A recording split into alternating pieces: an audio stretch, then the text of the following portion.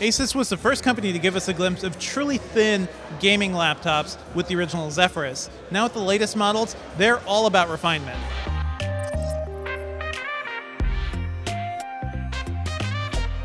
The new Zephyrus S is the latest high-end model, and it has a lot going for it.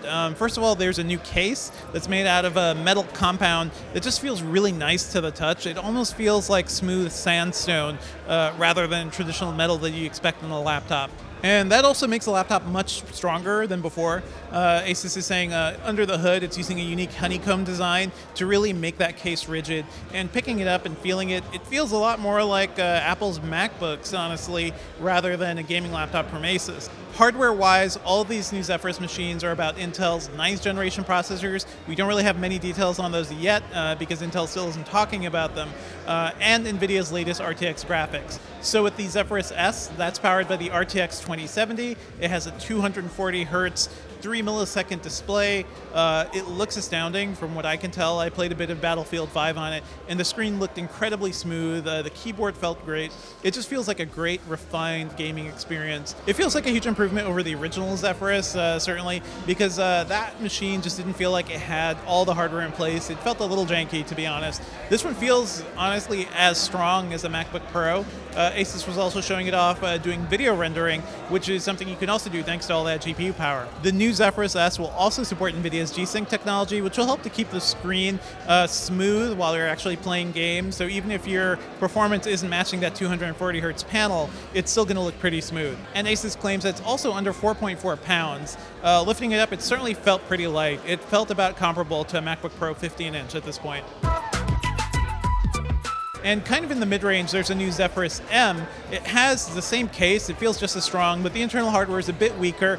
It has an RTX 2060 GPU, no G-Sync, and it has less cooling than the Zephyrus S, but it still feels like a very powerful machine, even though it's not running the best hardware out there right now. It's probably more for somebody who wants to do some gaming, but maybe it's more focused on productivity, but just wants a cool-looking machine. It certainly looks unique and just feels incredibly sturdy. Both of those Zephyrus machines also support charging over USB-C.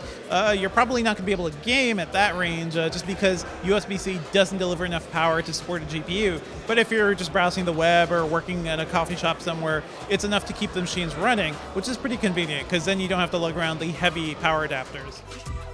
And ASUS is also adding something new to the gaming family this year with the ROG Zephyrus G. This is a machine with a plastic case. It's actually running an AMD Ryzen 7 CPU and NVIDIA 1660 Ti graphics, which honestly isn't the sort of hardware you'd expect in a Zephyrus machine. You're expecting that to be the highest end of what ASUS is offering. It's really all in service of delivering a really inexpensive machine. It's going to start at $1199, which feels like entry level compared to some of the other Zephyrus models. And that's enough power to do some gaming, certainly above 60 frames per second. This model has a 144 Hz 1080p panel, not the 240 Hz models we're seeing in the more expensive units, but still impressive. And honestly, having 144 Hz on a gaming laptop still feels good today. It still feels silky smooth. And certainly with that hardware, you're not really going to see much beyond 144 FPS anyway. I think for an entry-level gamer who maybe wants something, maybe a step above Dell's G-Series line, but isn't ready to invest the nearly $2,000 that you need for a really well-spec'd out Zephyrus, this seems like a really good model. And in addition to that AMD CPU and the NVIDIA GPU, the Zephyrus G is also going to pack in 16 gigabytes of RAM and 512 gigabytes of storage, which honestly is a lot of value when it comes down to it. And while ASUS didn't talk about this today, they're saying some configurations will be even cheaper. So there's a good chance we're going to see this machine under $1,000 pretty soon. So overall, these are pretty much the improvements we were expecting from the Zephyrus line from ASUS. No huge surprises, but there are some big technological leaps. I think the cases feel great. Those 240 Hz displays are a huge step up from last year. And all in all, it's about ASUS really cementing its role as the leader in creating thin and light laptops.